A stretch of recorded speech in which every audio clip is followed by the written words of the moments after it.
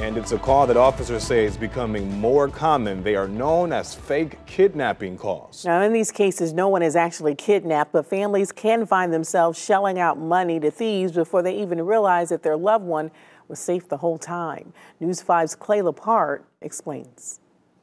Some people have no morals, I guess. It just, how do you do that to somebody?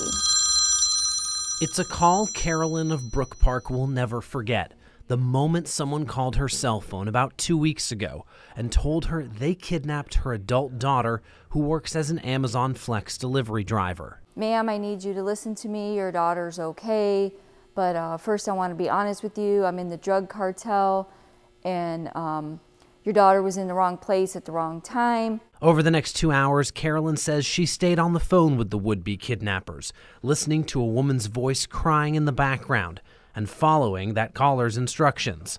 That took her to the Steelyard Walmart, where she says she wired nearly $1,000 to an account in Mexico. In hindsight, it should click in, but when it's happening, it's just so frightening and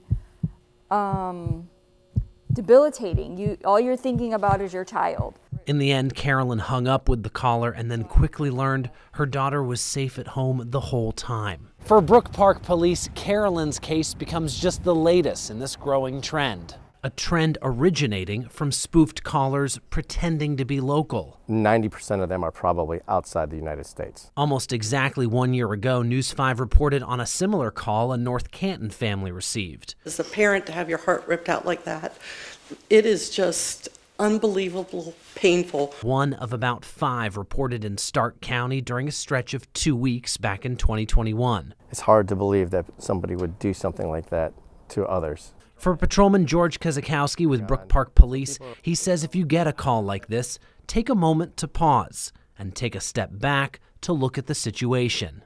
Typically, you know it's a scam if somebody's asking for a wire transfer, prepaid gift cards, or prepaid money cards. For Carolyn, she hopes her experience can be a lesson to others. Just to be cautious that, old people aren't the only ones being scammed.